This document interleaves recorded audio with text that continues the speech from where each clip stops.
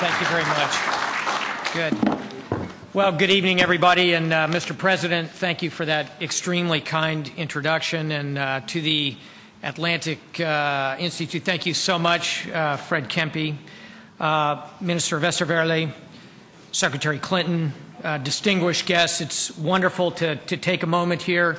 I would like to also recognize our French Chief of Defense, who is here tonight, General Jean-Louis Georgelin, representing the return of France to the alliance. Welcome home, sir.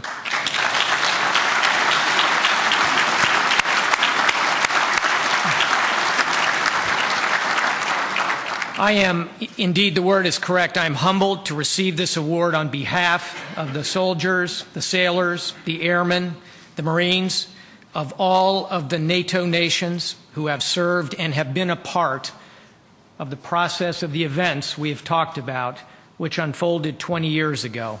On their shoulders rest the pillars of this transatlantic bridge, this alliance. This is their award. And I am proud to stand here tonight. I will quote a German statesman and general, Karl Schurz, who once remarked that if you truly want to be free, there is but one way, and it is to ensure the equal full measure of the liberty of your neighbors. And that, in a phrase, is the mission of the North Atlantic Alliance. For 60 years, through the long decades of the Cold War, your soldiers, sailors, airmen, Marines, and civilians stood the watch. They manned the lines.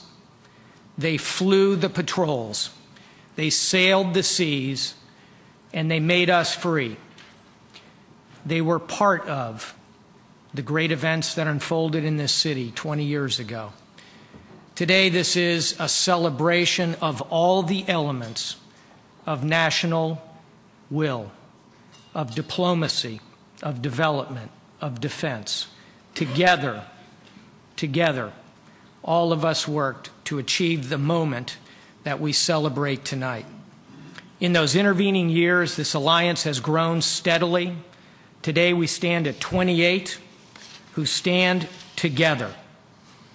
As the President remarked in that wonderful introduction, your soldiers, sailors, airmen, and Marines today are in Afghanistan. They are in the Balkans. They are at sea in counter-piracy operations off the Horn of Africa. They are policing the skies on the borders of this alliance. They are part of the rock-hard guarantee of Article 5 that underpins this alliance. That is the fundamental basis for this alliance. And I will say to you that as I came tonight, I called my good friend, my mentor, General Jim Jones. And I said, "Sir, what should I say tonight?" And he said, "Tell them that NATO is the strongest alliance in the history of the world." That is my message for you tonight.